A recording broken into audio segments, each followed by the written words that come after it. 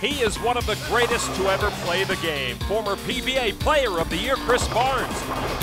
But last season was not kind to the future Hall of Famer. Barnes only made 2 televised finals, one of which was the USBC Masters. But a mistake cost Barnes dearly, allowing Mike Fagan to take home the first major championship of his career. Today, those two meet again in the semifinal match at the 2012 World Bowling Tour Finals. Will Barnes get his revenge and the chance to face defending WBT champion Mika Koivuniemi in the title match? Plus, Tournament of Champions winner Kelly Kulick returns, along with Liz Johnson and Missy Parkin in the women's WBT finals. 2 World Bowling Tour titles on the line here in Las Vegas as the 2012 World Series of Bowling kicks off next.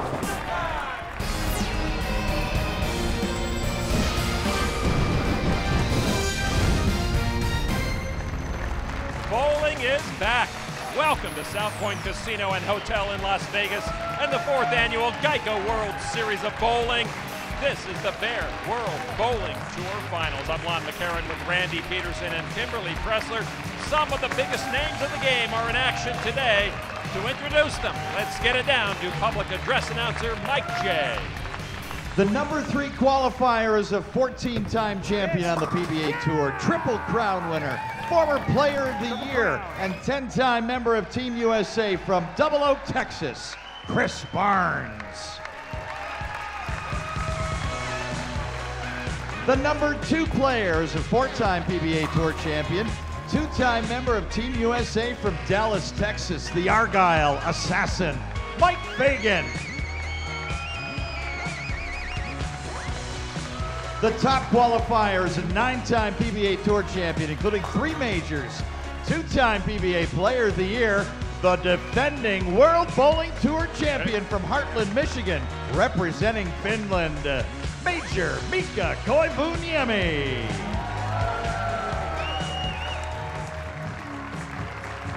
The World Bowling Tour brings its finals to Las Vegas after an exhaustive international trek that would make any seasoned traveler cringe.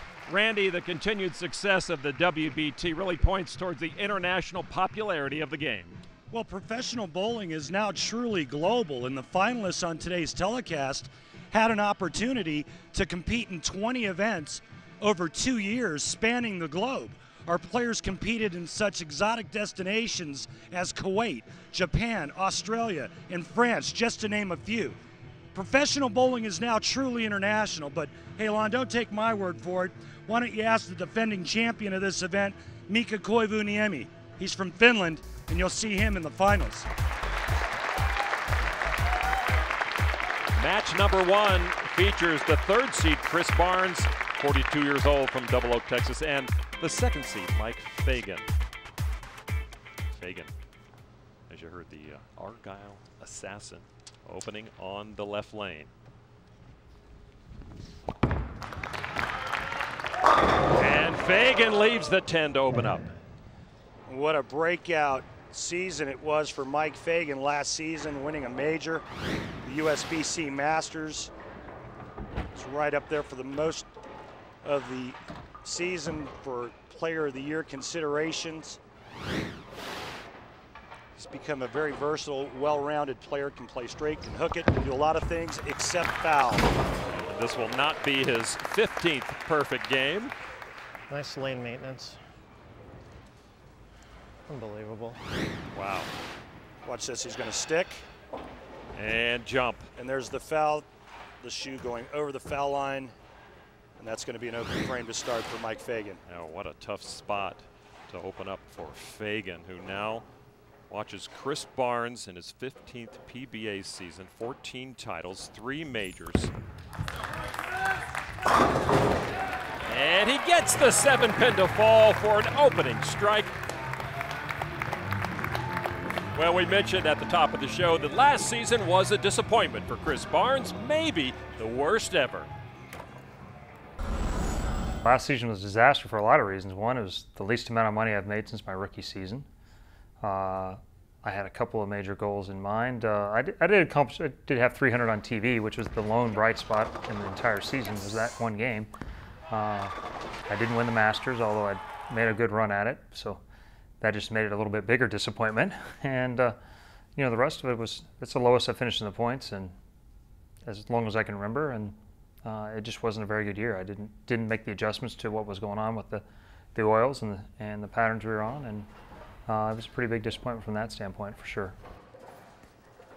Barnes, 25 career second place finishes, and certainly will be fighting to avoid his 26th.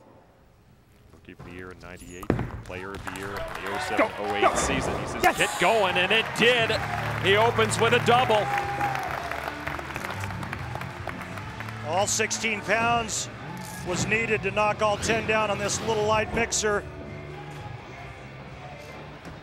You hear him say, go, go. He wants the ball to go through the pins correctly, and he takes full advantage of the open frame by Mike Fagan. Fagan sticking and having to hop over the foul line for a foul on his spare attempt in the first frame, and now finds himself down.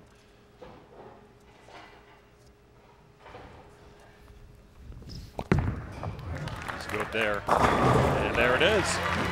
Fagan comes back. These two have a history together. Let's look back to early 2012 in the US-BC Masters. Fagan won his first major championship there, coming back from 30 pins down to defeat Barnes in the title match. The Masters win was fantastic. It was just something that, you know, you work so hard to get to that point, and you don't even know if it's really ever going to happen. You know, so to take advantage of that moment was huge, and you know, hopefully it gives me a little bit of confidence moving forward for the other events. It was all part of the master plan of him putting together a very sound physical game and then getting the confidence needed to take the whole package to the next level. So now Fagan trying to overcome a foul in the first frame. This is the lane he fouled on. He's fine the approach there, and he comes up with a double of his own. Boy, and that says a lot mentally about Mike Fagan. He just showed you right there the difference between him now and 3 or 4 years ago. Does not look happy though. He's got something going on. I'm not really sure what it is, but he came back after fouling on the 10-pin spare attempt and threw 2 great shots to cut the deficit to 11. Barnes working on a double. He dances with that gutter, leaves the 10. Man, the great shot that was. This oil pattern plays similar to Cheetah because of the length. However, it's much flatter across the lane, but that's why you see the players playing the extreme outside part of the lane. Ugly ringing 10. Chris told me he has some catching up to do on the PBA Tour. Has to find a way to adjust to conditions better. International influx making these fields more talented, and he has to find a way to stay up as he cleans up the spare. So you're wondering how to keep score in bowling. Well, you can do it at home. Randy, you score all the time at home. Hey, when I was a kid growing up, I used to keep score to earn my practice money. It's pretty simple. A strike is worth 10 plus the next 2 balls. A spare is 10 plus the very next ball. Barnes with a double and a spare. But I was told there would be no math.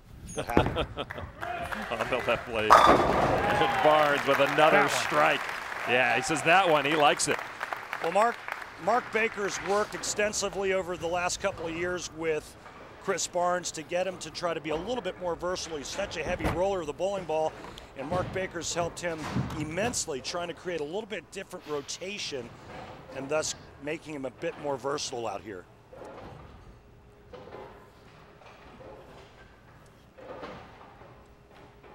So now Fagan with a chance to make up for that foul after Barnes spared in the third, and Fagan with a strike here in the fourth. Emily Mayer, Mike Fagan's fiance, also a very good bowler in her own right there on the left with Kathy and Ralph, Mike's parents.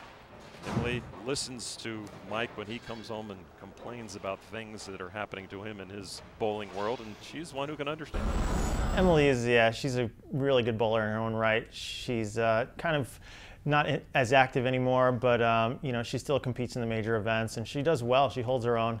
So she understands, you know, when I get frustrated. She understands the ups and downs of bowling.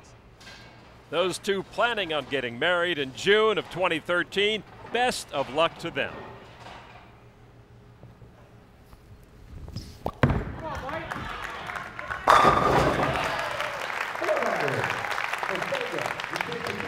Mike Fagan is back and with a 10-pin lead. Now Chris Barnes, PBA Triple Crown winner after he won the World Championships. Turned to bowling when college basketball didn't work out. Yeah, he's just a foot too short for that.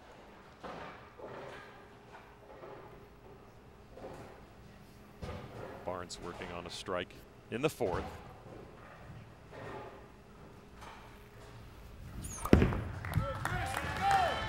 And we've got a great match here at South Point. I've actually seen Chris Barnes play basketball, and he's a really good basketball player. And Chris had the opportunity to go and play a little one-on-one with Chris Paul.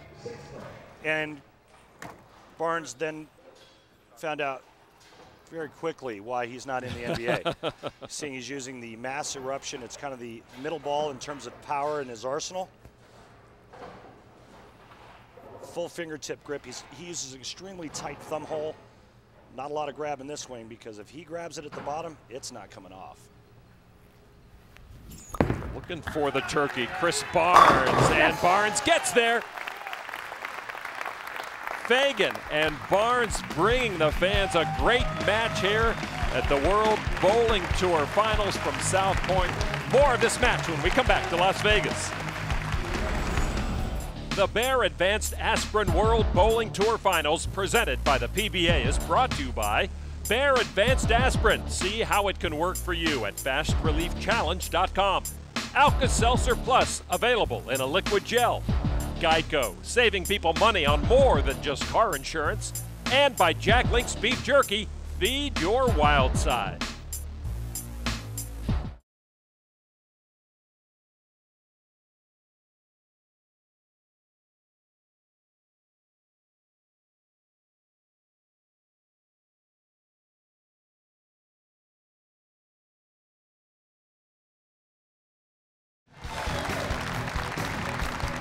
Welcome back to South Point Hotel, the WBT Men's Finals. Third member of our broadcast team is Kimberly Pressler. Kimberly's here now with an explanation of a special tribute the players are paying to one of their own. Kimberly? Thanks, Lon. As you may have noticed at home, the players are wearing a patch on their jersey with the initials TR. It stands for Tony Reyes. He has recently passed and was a fellow bowler that was loved and admired by many, and this is the players' way of honoring him and his legacy. Reyes, an extremely popular member of the PBA family, will certainly be missed. We'll pay tribute to him a little later in today's show. Fagan now down 10 after Barnes struck in the sixth. Fagan working on a four-bagger.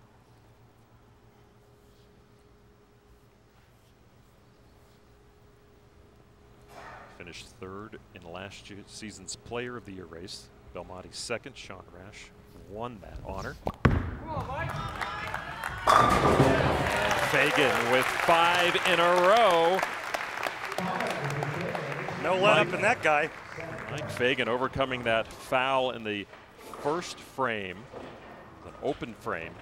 And he has just been all strikes since, and you see Fagan, the number 2 seed with 342 points. Chris Barnes, the 3rd seed, or the winner, will face the defending champion, Major Mika Koivuniemi, who took on Sean Rash for the championship last year, and Mika came away with a win. Mike Fagan made the show at the Tournament of Champions and finished 4th.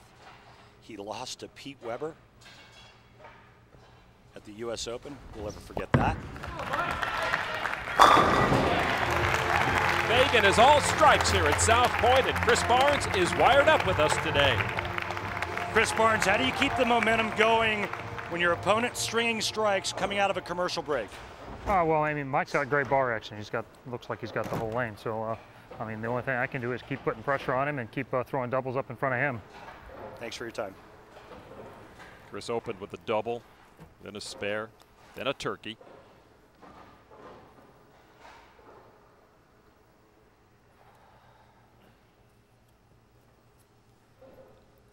Barnes trying to work his way into the championship to meet his best buddy on tour, Mika Koivuniemi. His tour roommate.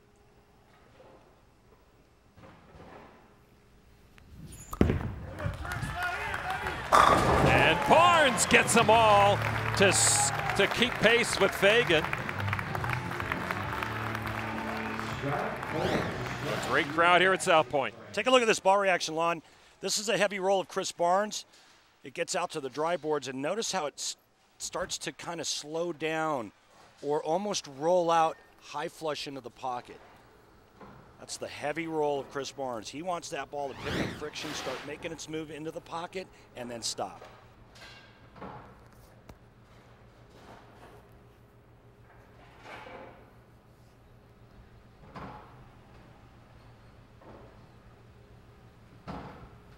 Trying to match Mike Fagan, strike for strike.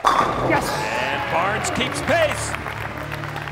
Well, he did exactly what he said he was going to do, keeping pace and keeping the pressure on Mike Fagan. Just another great shot by arguably the greatest bowler out on the tour today.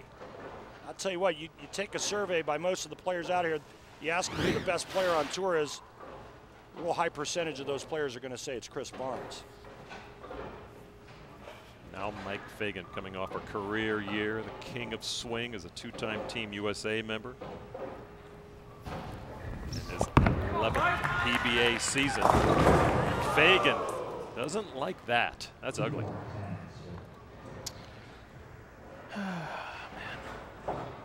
This just looks like a bad shot. He misses it at the bottom. Doesn't catch quite enough of the ball, gets it a little bit right at target and leaves the 2-4-10. He's going to try to get the bowling ball to the left side of the 2-pin, throw it over into the 10. As you see Mike Fagan's arsenal, it's going with the strongest ball in terms of overall aggressiveness. Get it over here, go this way, cover this split. Can he pick it up? He gave it a shot, but Fagan with his second open frame. And suddenly finds himself down 25. Max score for Mike Fagan now, 244. Chris Barnes can shoot 279. He opened in the first and eighth, did Fagan. That foul really thought it was going to get into his head, but then he strung together a whole bunch of strikes, and now in the eighth, he opens up again. It's up to Mike Fagan now to strike out the rest of the way. And he's on his way. Two completely different ball rotations. Barnes much more end over end roll. Mike Fagan's got a little more spin to his release. Right now the roll and the line of Chris Barnes looks to be superior. Mike Fagan working on a spare ball. So Chris Barnes now working on 5 straight strikes.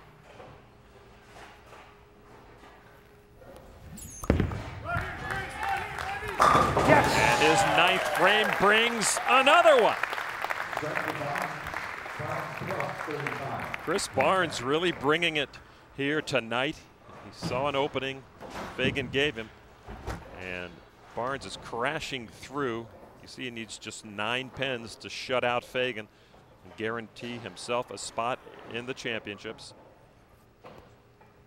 Maybe a little revenge for Chris Barnes and getting back at Mike Fagan for losing the Masters. He needs 9 on this ball to advance to the title match.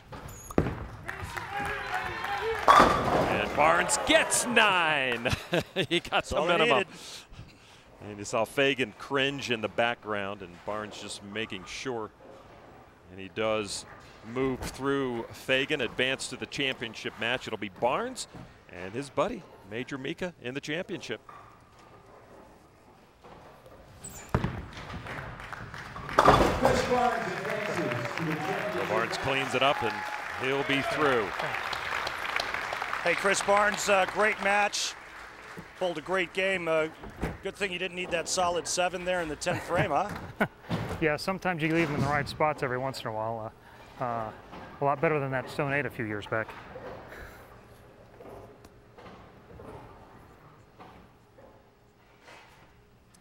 Chris Barnes, a smile on his face. And he finishes with a strike. 258 for Barnes, a nice game for the Triple Crown winner. And now Barnes will take on the defending champion, Mika Koivuniemi, getting ready to try to become a back-to-back World Bowling Tour champion.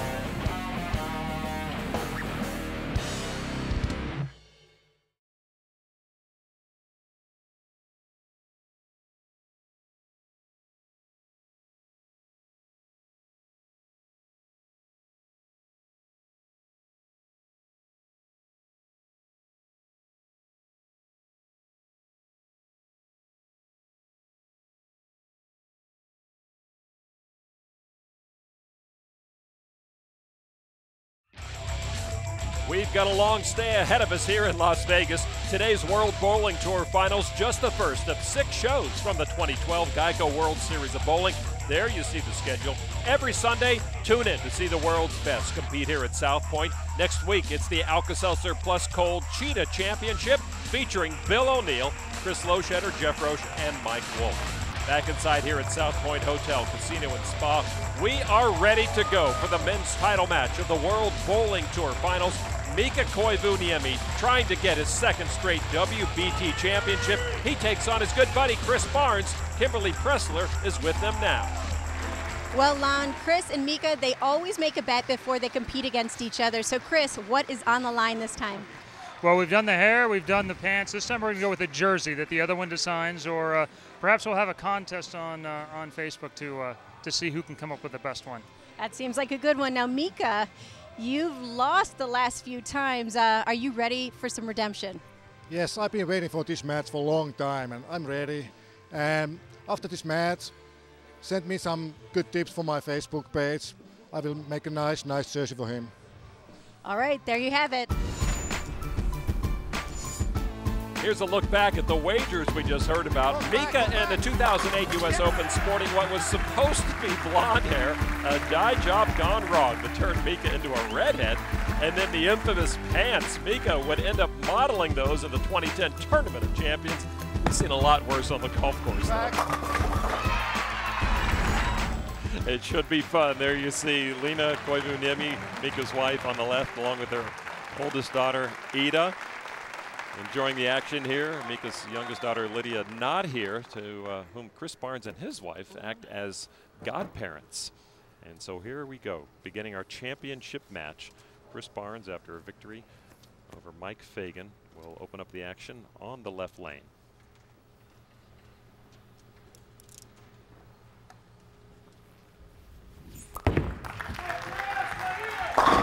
Oh, and Barnes thought he had it.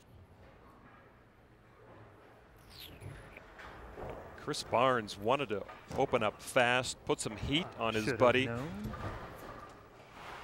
says he should have known. What should he have known?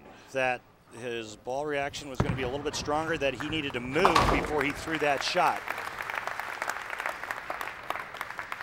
It's called anticipating transition, staying ahead of the move. So now Mika will try to get off to a quick start. 14 years on tour, 9 PBA Tour titles, 3 majors, and the defending champ here. Yeah, but his home center is Bull Circus. That sounds like a great place. Dual citizenship now between Finland and the United States, and he does put up a strike.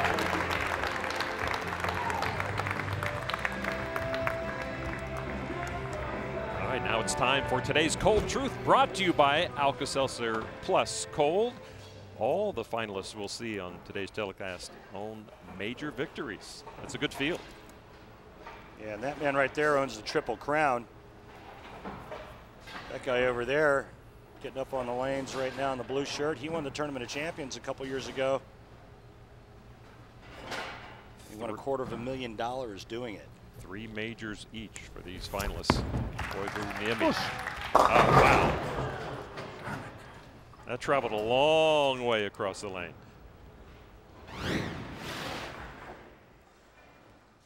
Mika got to go with a little loft. That's his trademark shot that he carried with him over to the U.S. from Finland, bowling on the European Tour and bowling on dry heads.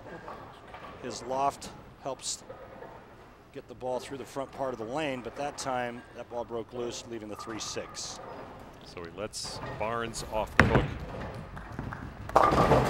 Mika with the spare there. So Mika tried to put the hammer down on Chris Barnes early, could not. Barnes saw weakness during pressure situations. He identified it, says, I think I've taken care of it. We saw him bowl very well overseas leading up to these finals. And he had trouble at the World Series of Bowling. But here with a chance, his WBT title against Koivuniemi. 10 pen. Wow. Said the one thing he needs to work on is he needs to work on walking a little bit more left to create more angle through the front part of the lane when he has to get in real deep. Today, that's not an issue as he's playing the extreme outside part of the lane and he leaves that vicious ringing 10, which did not make him overly excited.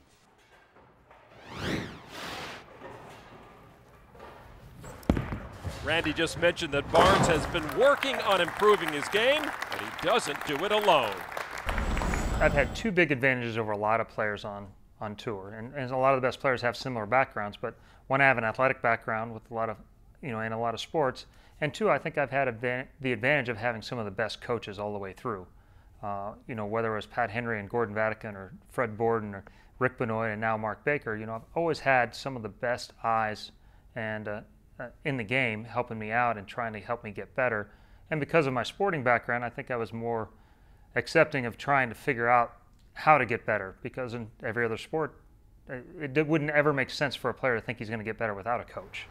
One of the things that's helped me out in the last few years is, Mark Baker, I think, is the Butch Harmon of bowling coaches, and he's helping myself and Tommy Jones and Mike Fagan and Bill O'Neill, and he's helping those guys get over the hump, and he's helping me stay at the top out here on tour despite all the influx of youth and rev rate and 2-handers and what have you. 10 pen again. So he goes 4-pin the first frame, ring and 10 second. That didn't work. Follows up with a weak 10. Chris Barnes uses 16 pounds, and when you have a rev rate like Chris does, and you're throwing 16 pounds and you leave a weak 10, that usually spells trouble, and it may be time for a ball change for Chris Barnes. Barnes was not even sure about that spare 100%. 3 spares to start this championship match. Koivuniemi now with the only strike of this match in the first frame on the right lane.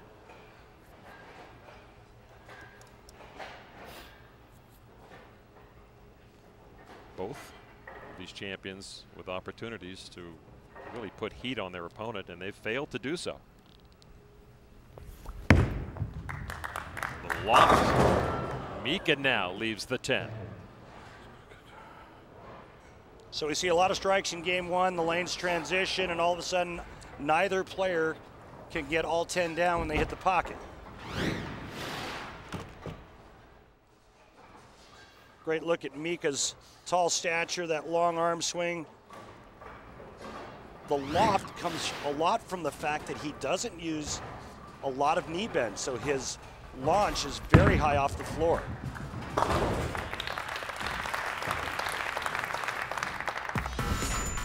Mika defending his title here in the World Bowling Tour Men's Finals. He took the inaugural edition of this event last year as the #1 seed against eventual Player of the Year Sean Rash.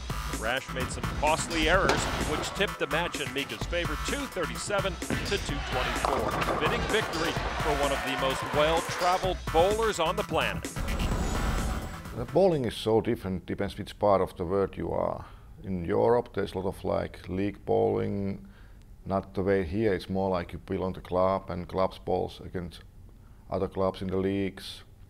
In Asia, the best players are picked by the federation and they train as professionals basically. They get paid by the government and they train every day, and Middle East is about the same thing. So there's so many different variations of bowling all over the world, but yeah, there's a lot of good bowlers all over the place and all of them like to win.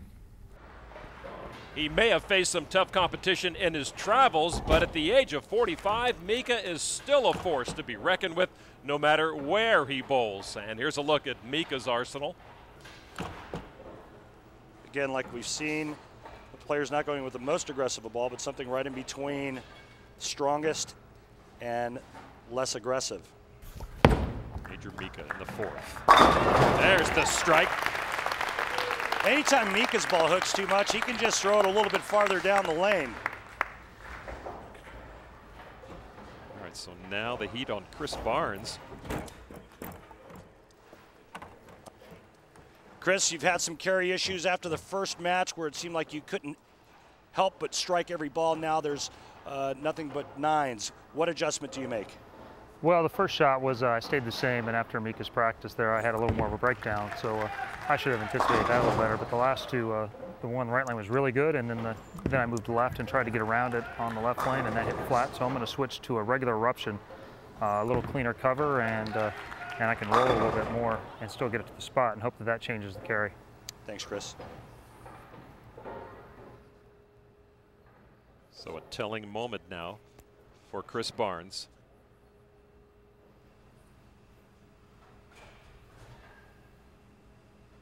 These pros no stranger to switching balls mid-game, but it can't be easy for anyone, except for Chris Barnes. Well, equipment is key out here. Obviously, you have to have the physical tools. You have to have the talent. You also have to have good equipment. He seems to be loosening up a little bit. You saw a smile on his face, a glance over at his equipment people saying, yeah, okay, that worked. Now let's try it on the left lane.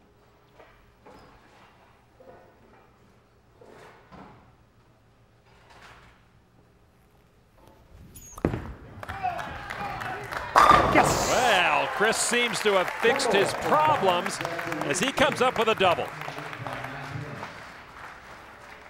Okay, thus far, looks like a pretty good ball change. Pretty good So adjustment. far. Stay tuned.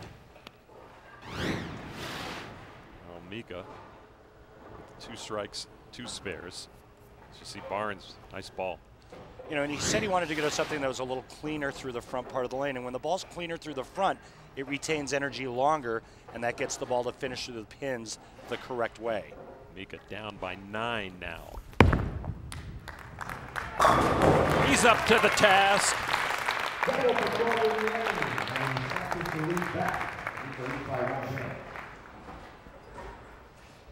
Mika Koivuniemi now up by 1 after that answering strike in the 5th, both with doubles. 1-pin match halfway through. Couldn't ask for a better title match. Let's see what Mika does getting back up here on the left lane.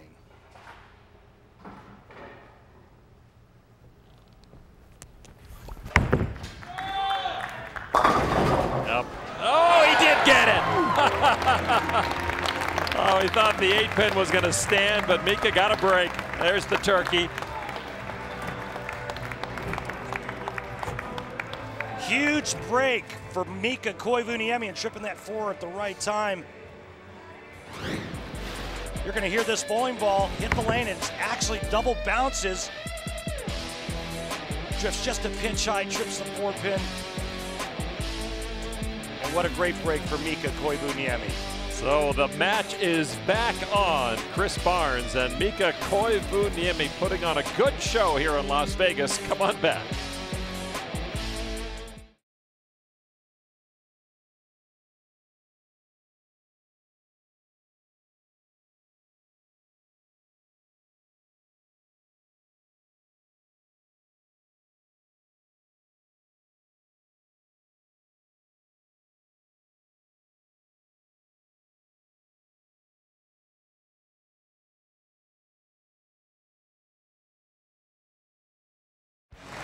Welcome back. Geico's PBA World Series of Bowling bringing you this World Bowling Tour Men's Finals. We've got a good match underway. Mika with a turkey up by 11 now.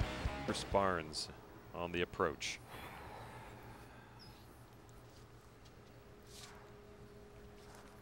Last shot on this lane, Lon, was a little light, a little skinny. Barnes guaranteed his spot in this event by winning the Vienna Open. Go, go, go, go! Did not go. Wow.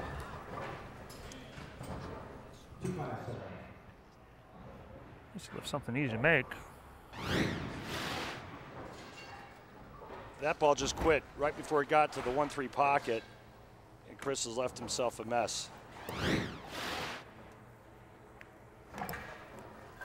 Barnes cannot answer Mika. 2, 5, 7, 8. He might need a bigger ball. This isn't easy. That needs to hook. Oh, he got help. Huge break. Wow. Barnes with a miracle spare there. And let's take a look at the fast, safe pain relief replay brought to you by the makers of Bayer Advanced Aspirin. Oh. Yeah, he knows he got away with one there. Oh, yeah. It's like finding money in the street. Okay. Bad news is he lost a lot of count by leaving 6 standing. He's down 15 now, and Mika's working on 3 in a row. Now he's going to second guess that ball the next time he's on the right lane as well. A lot of demons playing in Chris Barnes' head, but all calm here on the left lane.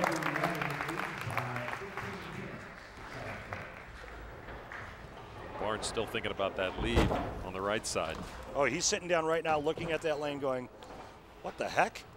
What do I do now? Bad news also for Chris Barnes is he's got to finish on the right lane. He better figure it out. He's got one more shot before the 10th on that lane.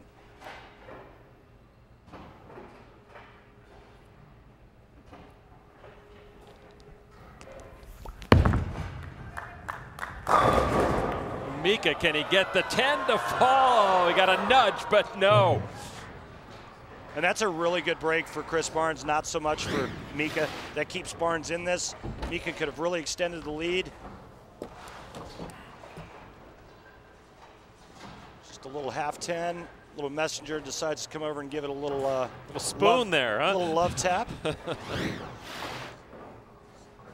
so Mika goes turkey 9. Cleans it up. Barnes back in this match. But it's getting late. And you're right, Barnes has to be wondering what happens next to me here. First, he has to have Mika bowl his 8th frame. His family proudly looking on.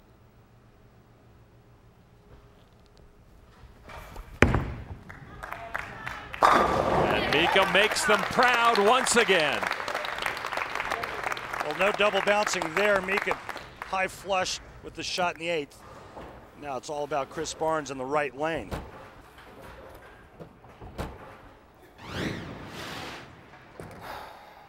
Check out the launch and how high off the floor Mika actually lets go of that bowling ball. But perfect down lane reaction and a great result. So now Chris Barnes with quite a task in front of him. Possible 244, Mika possible 248. Oh. He got him there. I'm not sure that was the solution he wanted, but he got all 10.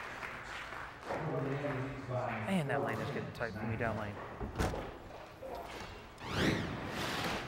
You heard him say that lane is getting tight for me. He hasn't got a ball to go high flush on that lane yet. Light, then he leaves the mess in the 6th. Comes back in the 8th with another light mixer. See the difference between the two matches. 9 of 11 strikes in match number 1 to defeat Fagan, and now struggling to stay up with Mika here in match number 2. Max score for Barnes 244, max score for Mika 248. Biggest shot of the tournament right here for Chris Barnes. Barnes working on a double, and he makes it 3. Yeah.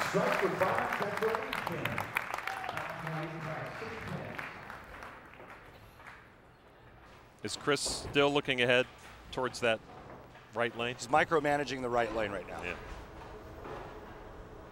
All right, Mika Koivuniemi coming off a strike here in the 9th. Chance to put a hurt on Chris Barnes.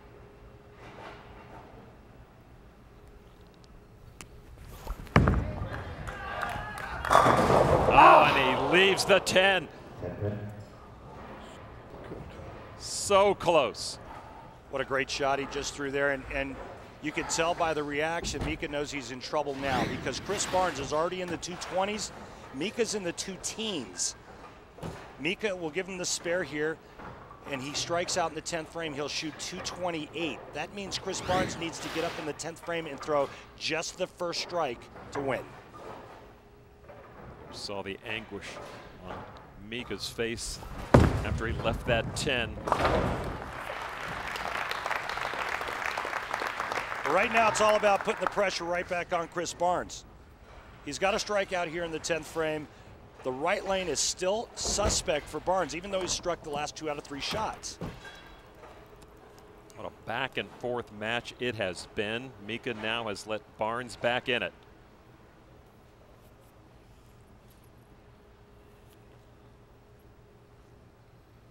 Tenth frame.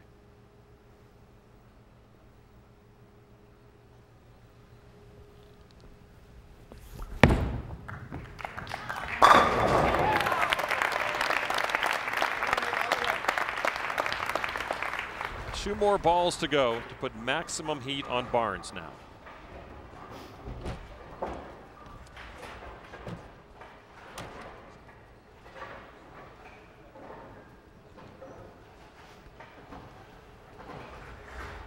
Chris Barnes awaiting to see what his task will be.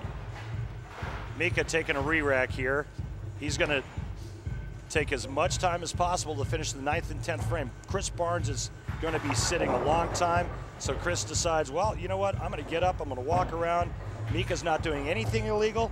It's totally up to him to take a re-rack. You're allowed 2 a game. He's going to take the second one right now, and he's going to use as much time as humanly possible. Very interesting. The longer Chris has to sit, the tougher it is to throw that shot. They do not look like the best of friends right this very second, Rand. Listen, these two are veterans, seasoned veterans, major championship winners. They both know exactly what each other is doing. No big surprise that Mika did that if you're Chris Barnes, or vice versa.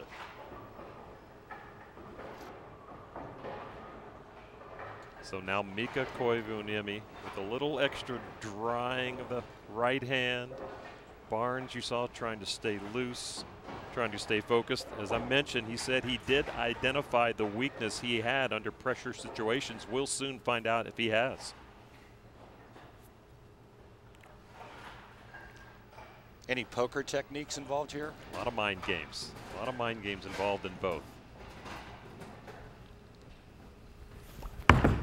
Mika is not bluffing, though, as he comes through with the double in the 10th.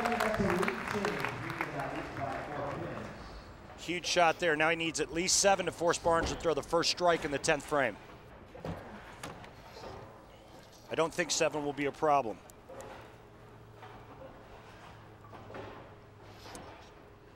Mika working on maximum 228. What has Barnes been thinking about this whole time? He needs the one shot on the left lane, or excuse me, on the right lane. What's been going through his mind? He's been sitting a long time.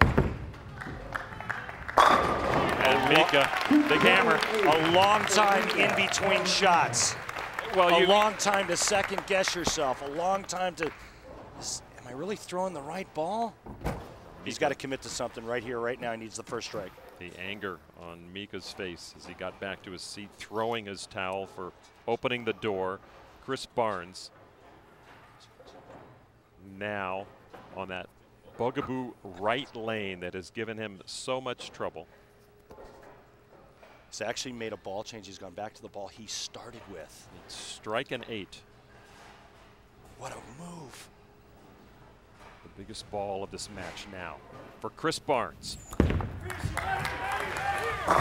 he got it!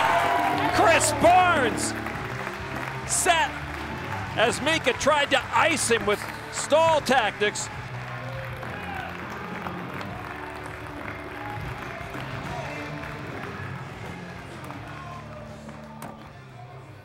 And Mika knows that this match is all but over. Chris Barnes now 8 to win.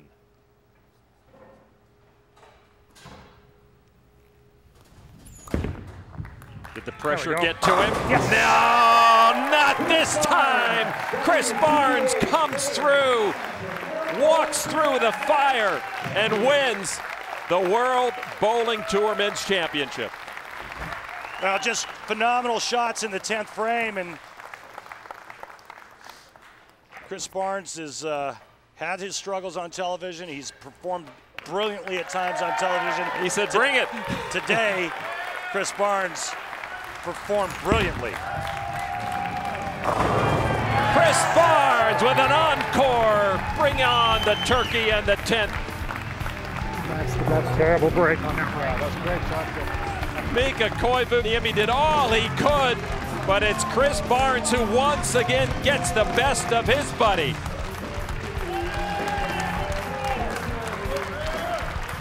Well done, Chris Barnes.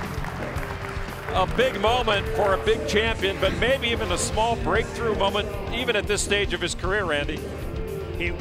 He talked about how frustrating and disappointing last season was. Off to a great start this season. Back with more in Las Vegas in a moment.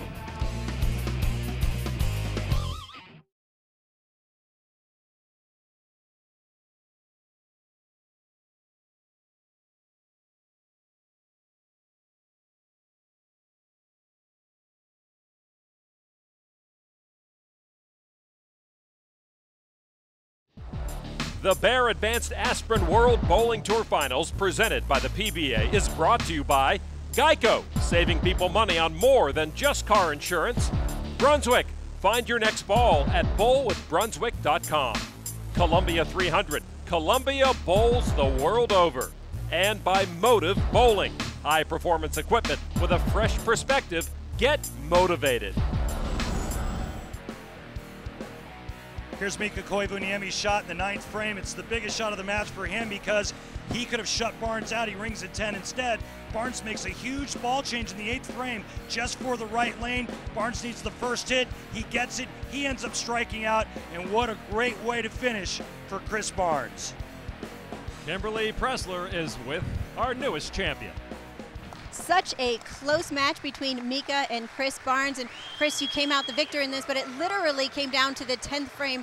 What were you thinking heading into that when Mika opened the door?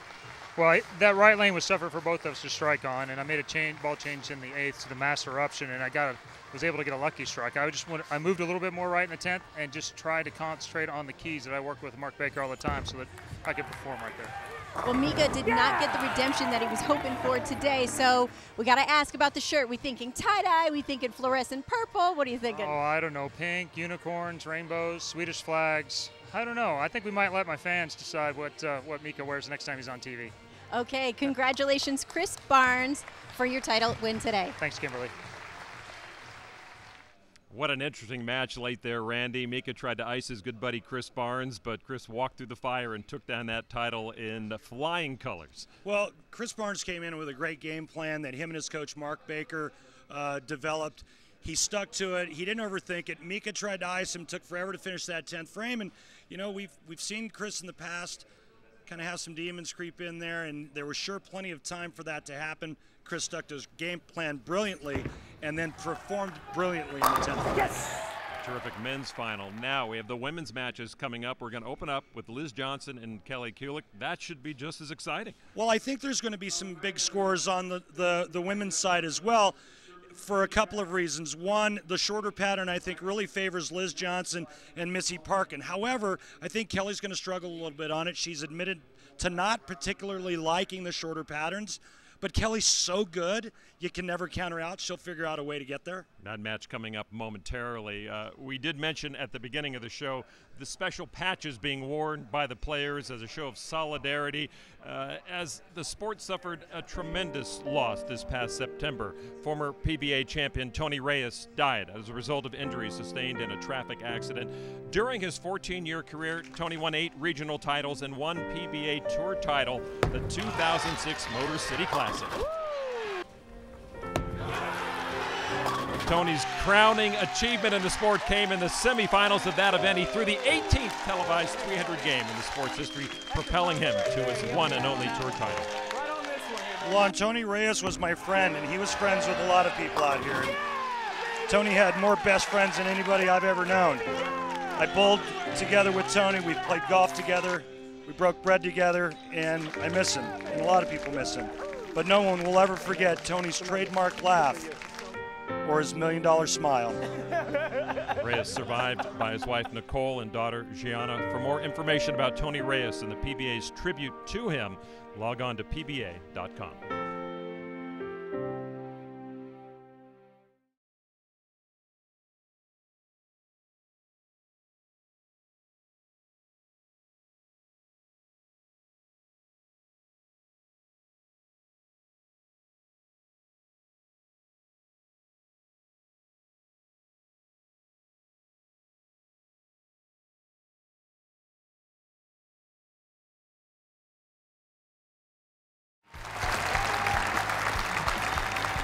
Welcome back to South Point Hotel, Casino and Spa in Las Vegas, Nevada. The men's finals in the book. We're ready to get the women's finals underway. It's going to open up with Kelly Kulick taking on Liz Johnson. But first, let's get it over to Kimberly, who's with a special guest, the president of the World 10-Pin Bowling Association. Kevin, what does the WTBA do for the sport of bowling? The World 10-Pin Bowling Association is the internationally recognized governing body for our sport by the International Olympic Committee. We have world championships. We're responsible for them, and we also manage the World Bowling Tour. And what does the season look like for the World Bowling Tour this year? Well, I'm happy to say that we've expanded the World Bowling Tour. We've added events in Qatar, in Indonesia. We've added our World Championships, which is in Las Vegas next year. In conjunction with our great partners, the PBA, I think that the future is unlimited. It looks great to us. Thank you. Thank you. All right, for player introductions, let's bring in once again Mike J. The number 3 qualifier is an 8-time member of Team USA from Cheektowaga, New York, Liz Johnson.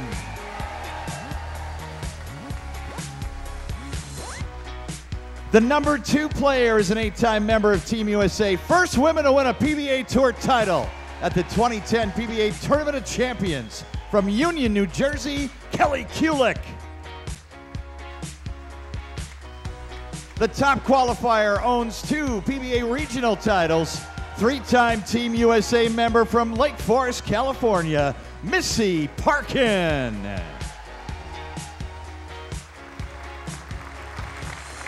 Well, as if the competition isn't making her day tough enough, Liz Johnson has a fresh injury to deal with, a broken left toe. I always have like 10, 20 bowling balls in my car. And this one time I have one bowling ball in my car, and it was in a little box, and the box was broken, of course. And I opened the car door, the driver's side behind my door, and the ball fell out so fast and just fell right on my toe. And in 30 years of bowling, I've never had a ball fall on my foot or come that close. And that was the one time. And of course, I had to drive another 30 minutes after that, and it was just in pain. And I had to go bowl a tournament that night and the next morning. So I did that, and then finally got it x-rayed a couple days later, and it was broken. But you know, you just take it a day at a time, and you know, just try to be tough about it. Liz Johnson with a broken toe, Randy. I talked to her right before the start of this match. I said, Liz, how's that toe feeling? She says, you know, it's okay. There's probably a little adrenaline going on right now. So Liz Johnson opening up the Bear World Bowling Tour Finals. The women in action. First ball thrown. She's got a 9 count.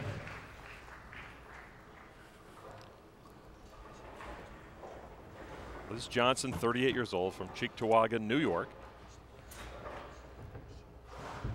First woman ever to make televised finals of a PBA event. She actually beat Wes Malott, only to lose to Tommy Jones. She cleans up the 7-pin to open with a spare here.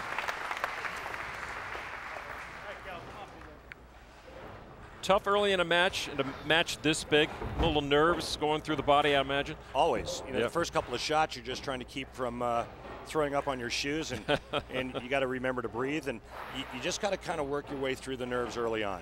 Kelly Kulick now 35 years old from Union, New Jersey, and she gets them all to open up. So 2 bowling pioneers here, as we mentioned. Kulick, the first woman to earn a PBA Tour exemption. She won the 2010 PBA Tournament of Champions. Johnson, the first woman to make TV finals of a PBA Tour event and win a PBA Regional Tour event. And so this is a match of history makers. Kulick now on the left lane.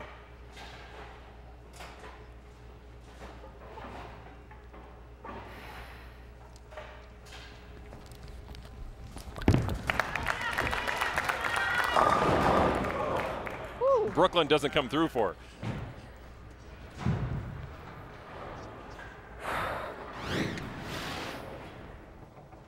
I didn't think Kelly would like this shorter pattern, and you can see what happens on the miss. It's going to go dead left.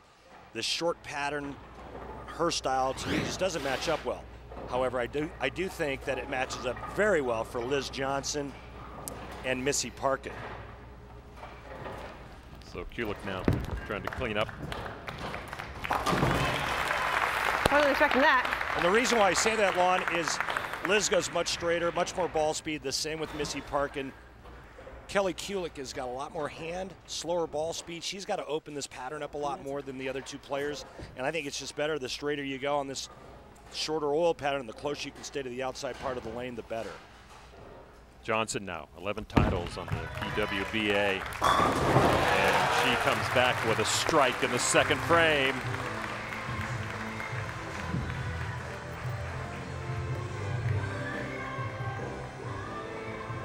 That's what Liz Johnson is working with today. If you throw the IQ, if it makes you smarter.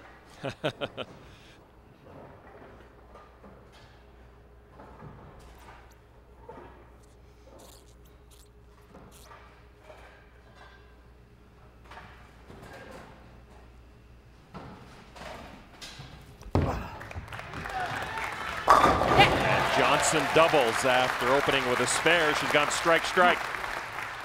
And there you can see the ideal ball reaction for this shorter pattern and the style of Liz Johnson. It's much more straighter trajectory through the front part of the lane, more ball speed, less rev rate, and therefore she's able to hold that ball into the pocket real consistently. Kulick now working on a spare.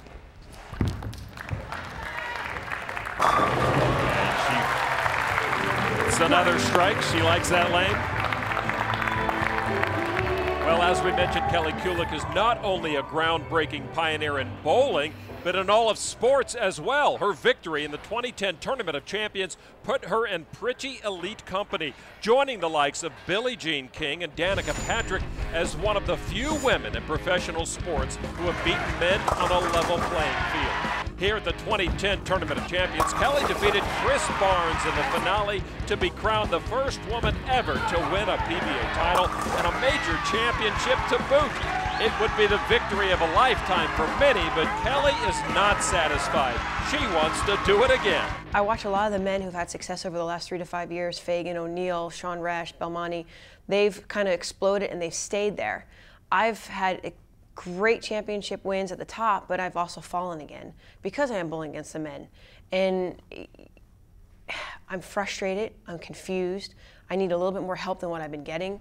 I want to be, maybe not winning, you know, a PBA title again, but I want to be a contender for a title. I want that opportunity to be on the show and showcase my skills and talents. I want to be, I know what it felt like. I can feel the blood rushing through my veins now as I talk about the wins that I've had, and I want that again. Kelly's a 5-time major champion winner. Liz Johnson has won 11 titles on the PWBA Tour, including a 1996 Women's US Open. So both of them with major credentials. Kelly Kulick says she found her passion as a 5th grader. She knew she wanted to be a pro bowler. Down that left lane. Says hook, it did, but still leaves the 7-pin. She looks like she has a little more early hook on that left lane, and that was evident in the first shot she threw when it went Brooklyn. That ball there, she gets it through the front part of the lane into the right zone, but it just lost a little energy when it got back to the pocket. So Kulick still trying to solve that left lane. Another 9 spare for Kulick. So Liz Johnson now. Any signs of a problem that you've noticed early on with that broken foot from Liz Johnson, Randy? Not yet. Broken toe, big toe, left sliding foot's going to take a lot of pressure, but she's hit the pocket first 3 shots. And she hits it again.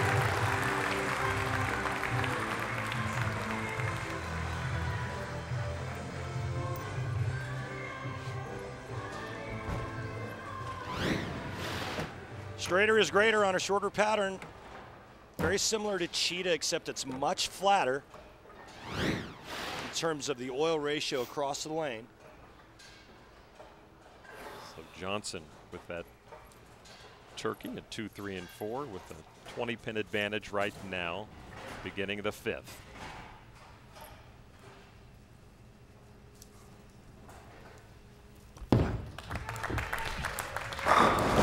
Johnson does it again with the 4-bagger. Big advantage for her on this oil pattern with her ball speed. This is in Liz Johnson's wheelhouse. Johnson, the 2-time Women's US Open champion, now hands it over to the 3-time US Women's Open champion, Kelly Kulick. Kulick has gone strike, spare so far. Strikes coming on this right lane, and there she does it again. I like this one.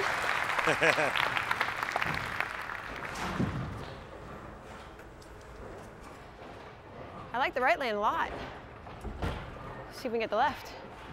And figured out quick. She's 30 pins down right now, halfway through this match, and she needs to start throwing strikes together. So now on that troublesome left lane, Kelly Kulick. Only troublesome for her.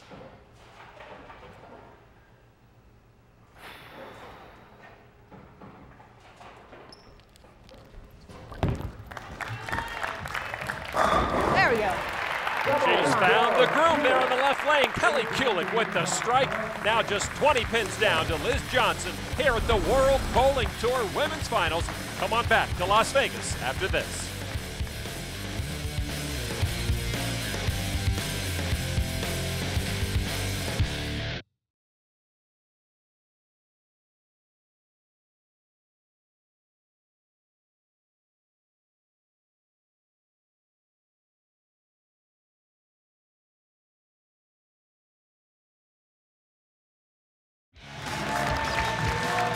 Welcome back to Las Vegas, Nevada. Lon McCarron with Randy Peterson. The World Bowling Tour Finals.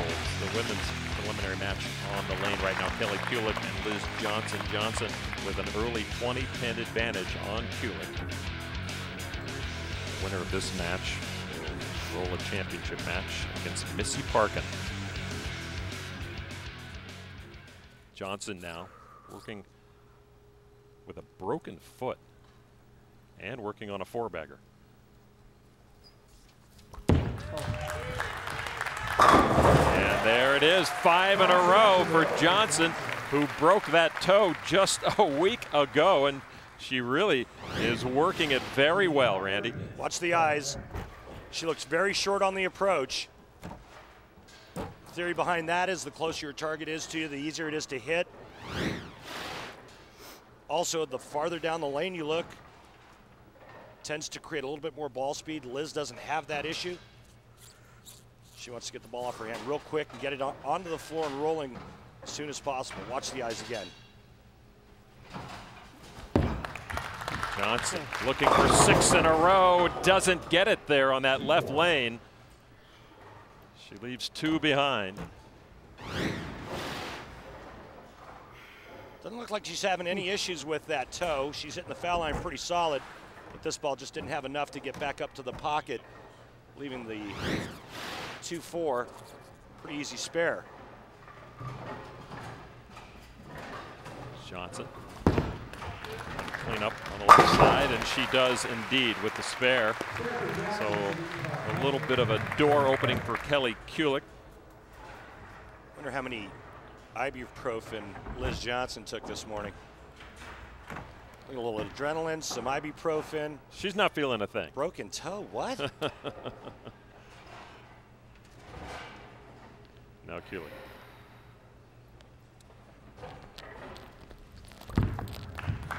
She likes this lane. She still likes this lane. Hang in there. Kelly Kulick is in full uniform for this match, but not too long ago it was quite a different story when she posed nude for ESPN, the magazine. ESPN Body Issue magazine came to me basically from having success winning the TSC in 2010. Somebody took notice and they asked me, you know, would I pose nude in the magazine? Done very gracefully, very athletically. And I said, you know, how often am I going to have the opportunity to pose nude? Hugh Hefner's not going to call up and ask me anytime soon. So it took about all 3.5, 4 hours just posing in bikini with the bowling ball itself, trying to find the right angle, right poses. And then from there, I would just ungown and undress and get back in that position. The only thing I wish I drilled like a 10-pound bowling ball to hold instead of an actual 15-pound bowling ball, because the next 4 days, my legs were killing me.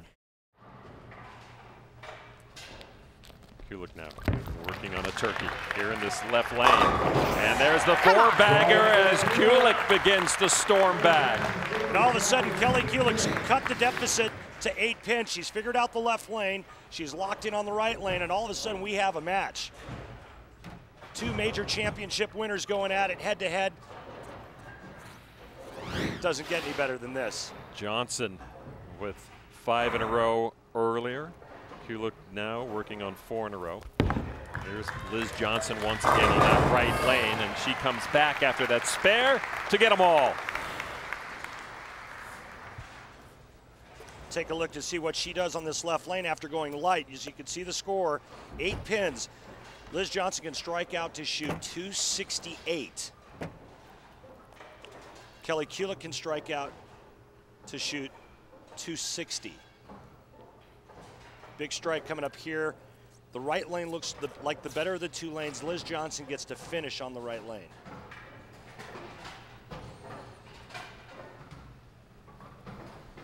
Johnson trying to put more space between herself and Kulick, and she does just that. Now we call that shot there mungus, as in humongous, because that sets up the 10th frame for her, so no matter what Kelly Kulick does, Liz Johnson can't be shut out.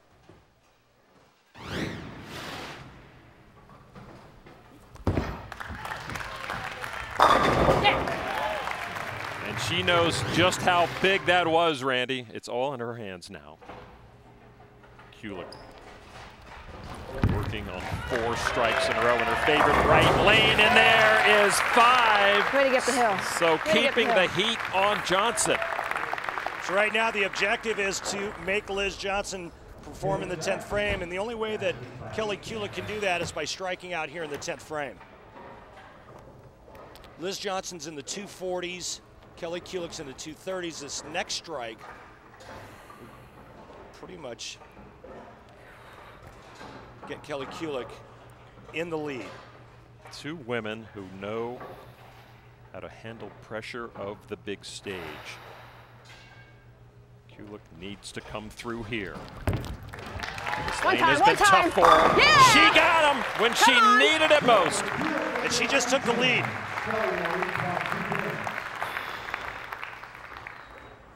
That face of determination on Kelly Kulick.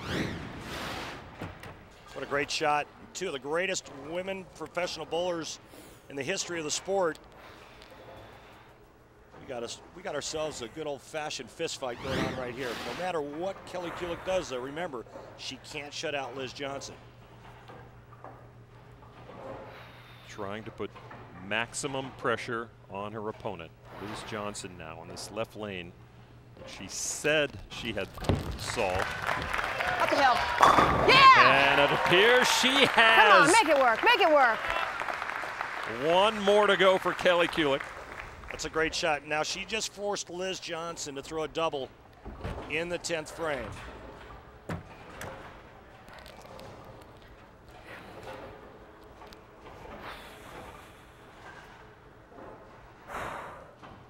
One of the benefits of doing that magazine shoot, she said, was to get into extra better shape. And she's continued that regimen to now.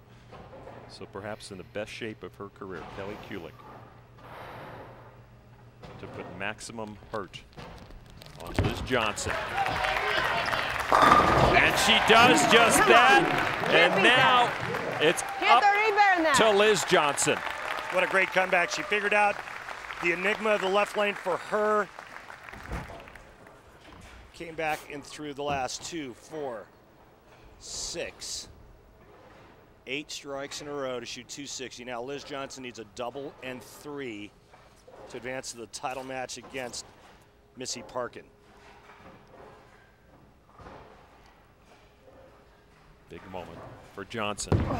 Down 12. She is doing the job she came to do. Well, no big surprise there. She just stepped up and went high flush with the first shot in the 10th frame. It's got to have the next one. Has to have this next shot. Kulick sits helplessly nearby. She has done all she could. You shoot 260 on television, usually good enough to win, and I'd take that score anytime. However, this time it may not be enough. Liz Johnson has to strike on this ball.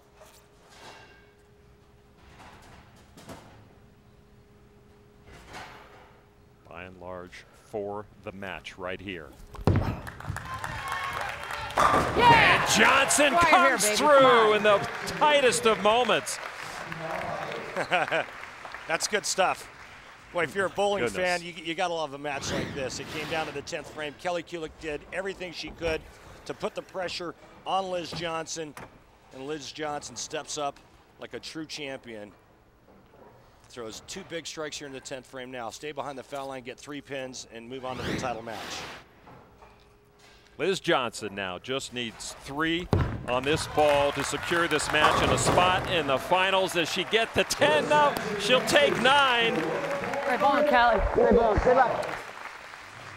Kulick took all the pressure and put it on Liz Johnson, and Liz Johnson handled it just well. 267 to 260 over Kelly Kulick. Johnson moves into the finals. She will take on Missy Parkin. Missy Parkin keeping warm on one of the sideline lanes here, getting ready to bowl for this championship. The Bear World Bowling Tour Finals. We'll have the women's championship match right after this.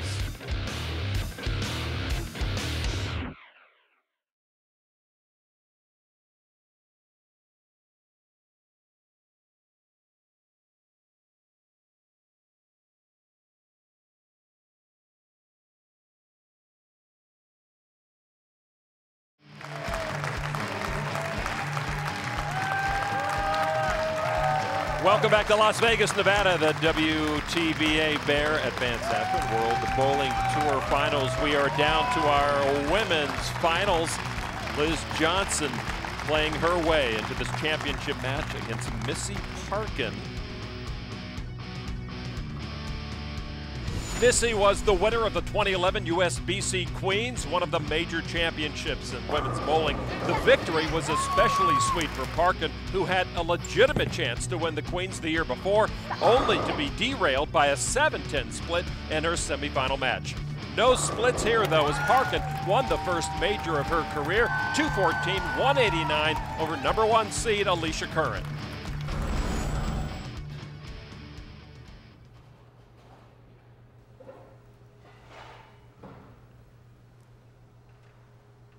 Southern California, breakthrough win at the USBC Queens 2011.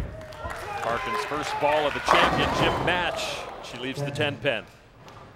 She also has a couple of regional titles to her credit, and she was actually the first woman to join the PBA when the PBA opened it up to women professionals.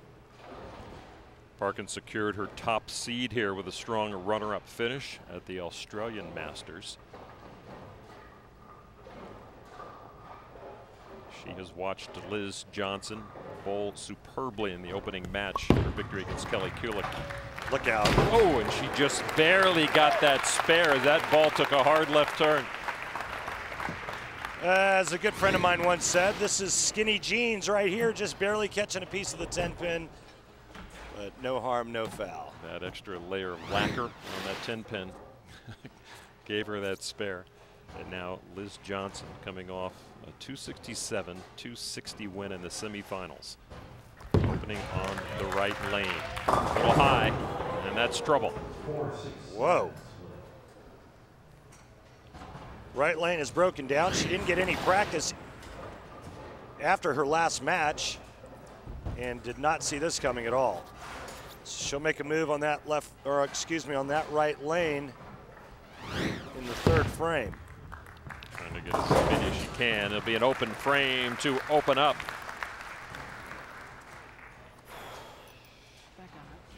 So you see Parkin, the top points getter on the WPT list. Carolyn Doran Ballard finished 4th. She was the defending champion. The Honey Badger. Now it'll be Parkin or Johnson as the new champion. And already with a road uphill to climb for Liz Johnson after an open frame in the first. And now she comes through with the strike on the left side. Not to make excuses for her, but we did mention the broken toe that Liz Johnson suffered on her left foot, the big toe, the sliding foot, just 1 week ago. And she felt fine in the opening match. So we call that the Sergeant Hulka, the big toe. The big toe, right? Yeah, that's the Hulka, Sergeant Hulka. Now Missy Parkin working on a spare. Come on. Yes. Nice She shot. cleans him up nicely. Well, you know, this WPT has allowed Missy Parkin to travel the globe, something she makes sure she takes full advantage of. I think bowling-wise, it's not that different, except in some of the Asian countries, they have a little bit different customs, so you have to be aware of that. However, bowling-wise, it's all the same, really. You're just competing against yourself in the lanes. But I like the opportunity to get out and travel. I think that's a lot of fun. And I've made a point to, at all these international tournaments, to at least go one day and go sightseeing. Like I got to ride an elephant in Thailand and, you know, do some crazy stuff, go out in Sydney, and it was fun.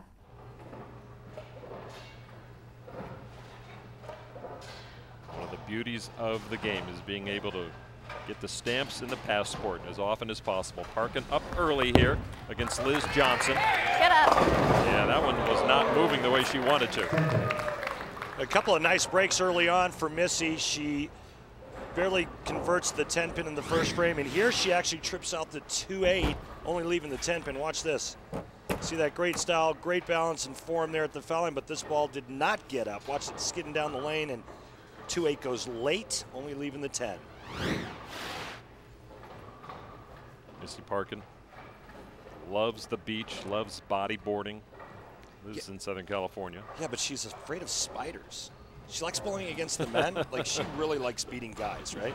But Everyone hates spiders. But she's afraid of spiders. It doesn't make any sense. You wouldn't think she'd be afraid of anything. Spiders, I'm afraid of spiders.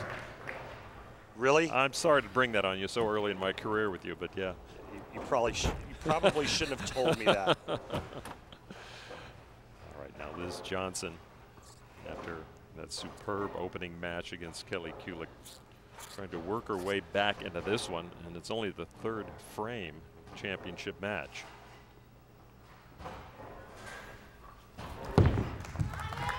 Oh. Yeah, she is having trouble right now deciphering the lanes. Well, just the right lane. She went high in the first frame. Strike on the left, yep. She went high in the first frame.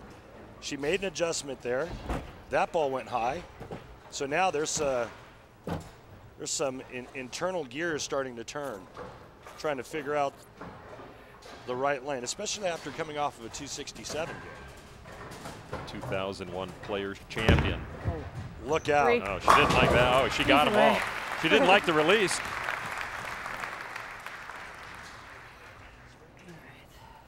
Well, normally you convert the 3-6-10 for a right-hander by covering the 3 and the 6 with the bowling ball, and then the ball just kind of deflects off into the 10 pin. But this time she pulls it and gets a nice break, catching the left side of the 3 pin and kind of dominoing the rest of the pins into the right gutter.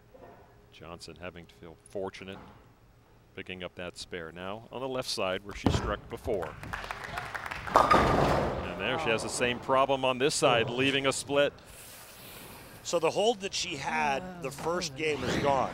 Every time she gets the ball just a hair left of target or when she gets it going too straight up the lane, it hooks high like that shot did right there. An unhappy Liz Johnson in danger here of opening for a second time. Has to be content with this one pin and another open frame in the fourth. She's going to have to make some kind of big time adjustment, whether it's a ball change. But the shot that she had in the first match against Kelly Kulick is gone. Now Missy Parkin trying to keep the heat on. She's working on a spare. Parkin with the strike in the fourth. See her, she's using an Omen, which is the strongest ball in the arsenal that she brought to this championship pair. Remember, she was the higher seed, so she got the choice of who started the match. Obviously, she likes the right lane better, so she chose to start the match, which allows her to finish on the right lane. There's something new that we haven't seen is the glasses. Lon, you remember the story that she was telling us the other day about the glasses? Something about the glare and the lights? Yeah. And Parkin with a 9-ball in the fifth. She just started wearing them, and she wore them in Australia when she finished second. Just kind of helps her see the boards a little more clearly on the lane. And it is something new for her too, so she mentioned it's a danger of distraction for her having to have those 2 focal lengths. They look good on her. Missy Parkin may not need the advantage of closing on the right lane because she is running away with this match early against Liz Johnson, who's finding trouble. All right, spare. She likes that, walks away with another spare. And Missy's family, of course, here, lane side. Drew, always nearby, great supporter of Missy Parkin.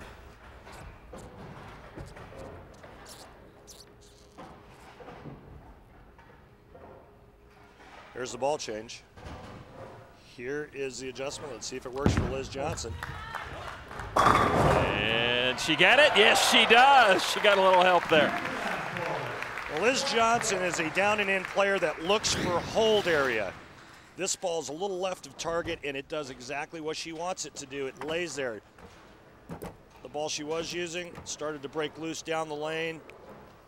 She gets a nice break there, tripping the 9 late. The slightest nudge on the 9 down gave her the strike. Now trying to double here, trying to put up maximum number. She can cut the deficit to 14 with a hit here. Johnson with the new ball, and she has it working. So Liz Johnson changing balls midstream, and it seems to be working. Missy Parkin with a 14-pin advantage halfway through this women's championship match of the World Bowling Tour Finals. Who's going to take it? Parkin or Johnson? The action continues when we come back.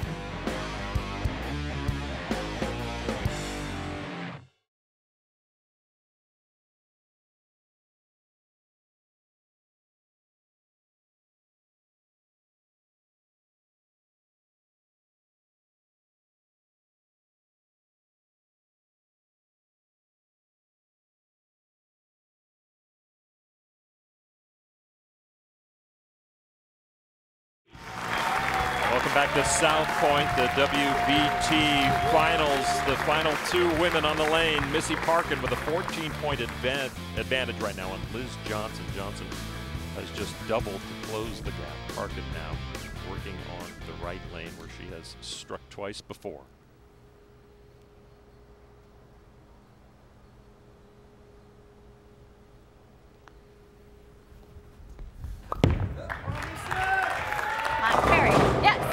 She got them all once again on that right side, and she answers back.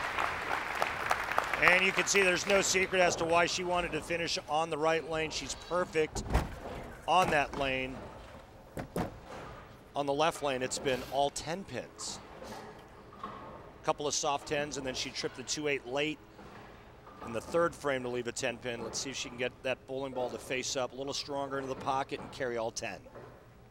Parkin trying to keep the heat on Johnson, who has 2 open frames already. Come on, Carrie. Come on, she says, and yes, indeed. And Missy's family loves it, her parents and husband. Boy, that's a great way to answer the double that Liz Johnson just threw at her. Missy steps up and throws 2 great shots and comes right back at Liz Johnson and said, hey, you know what? Game on.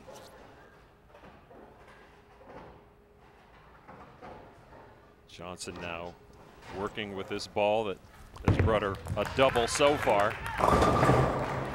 And she doesn't make it. That's big. Turkey, yeah. Excuse me, Lon, that was big. She needed that hit. It's getting late in the game.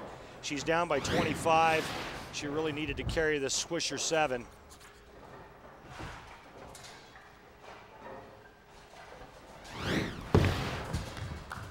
Johnson cleaning up the spare there in the 7th, but things are looking dire for her right now, down 25. Yep.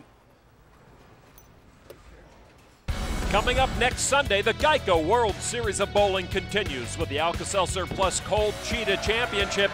Can one-time U.S. Open winner Bill O'Neill climb the stepladder to capture his first title in nearly 2 years? He'll have to get past Chris Loschetter, Jeff Roche, and #1 seed Mike Wolf to make it happen.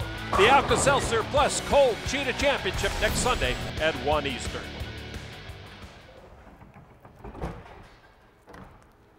So here's Liz Johnson in the 8th. As we said, 25 pins down, and she really needs a strike here to have any kind of chance.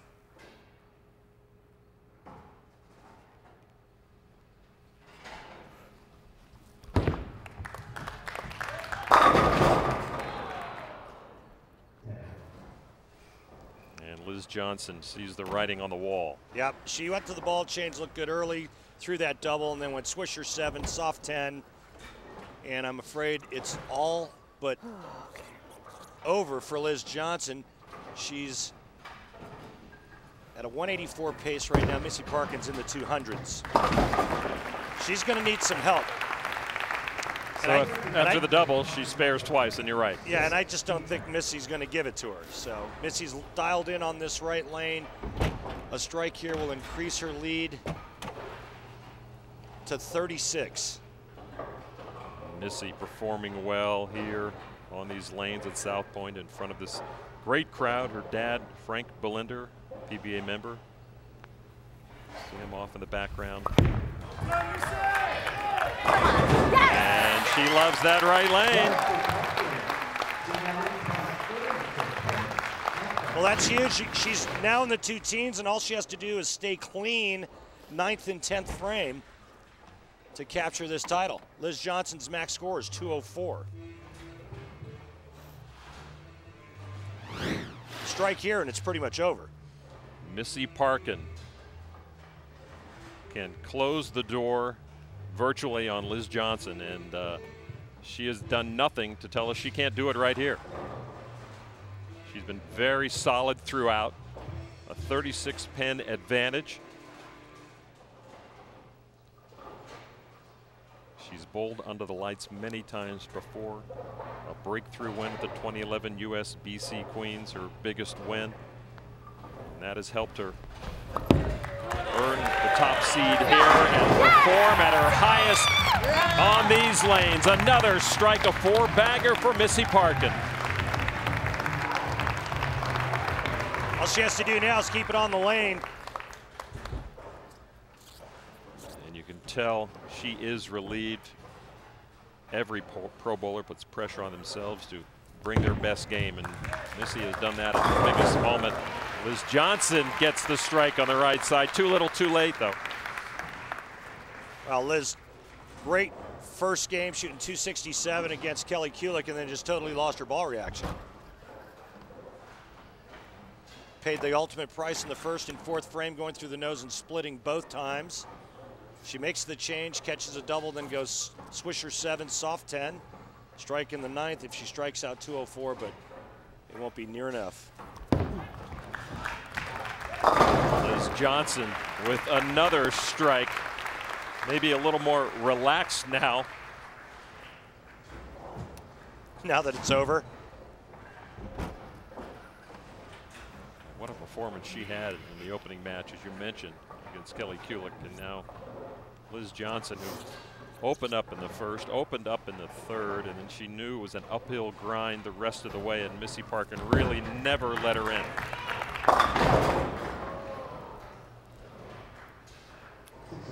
And that's not a great way to close for Liz Johnson. And I'll tell you what, it's an awful feeling too. You're dialed in and then all of a sudden it goes away, and you only have a couple of frames to figure it out, and you better figure it out quick. Then you have to throw great shots and you have to carry. So Liz Johnson's final ball here in this championship match against Missy Parkin. And Johnson closes with a 190. You see the trophy right there in the foreground that will soon be in the grasp of Missy Parkin. She said coming in she loves the shorter patterns, and well, you had to kind of feel that she'd have a nice look on this. Good little mix there of the pins, and that will do it. Missy Parkin winning the WTBA Bear Aspirin World Bowling Tour Finals here in Las Vegas.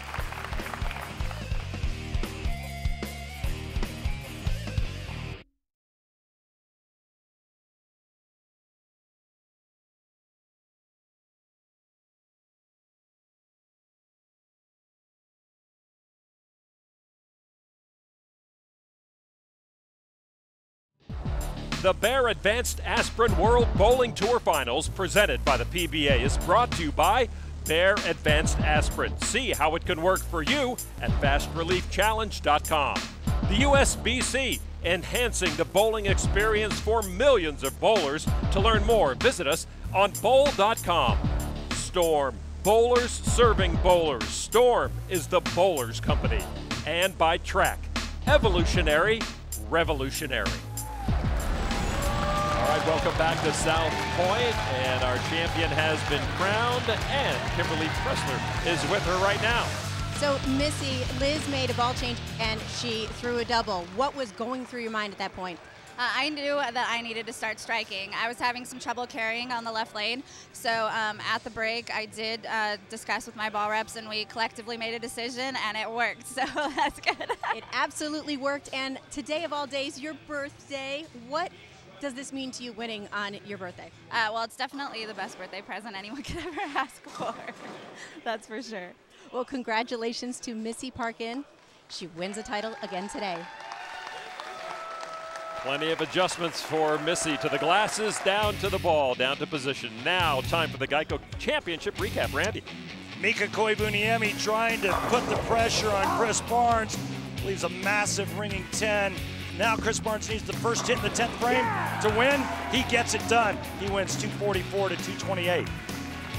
That's a terrible break. Then our women's finals. It was Missy Parkin taking on Liz Johnson. Liz Johnson coming off a 267 shellacking over Kelly Kulick. But it was all Parkin. She finishes with the last 5 out of 6 to win 238 to 190.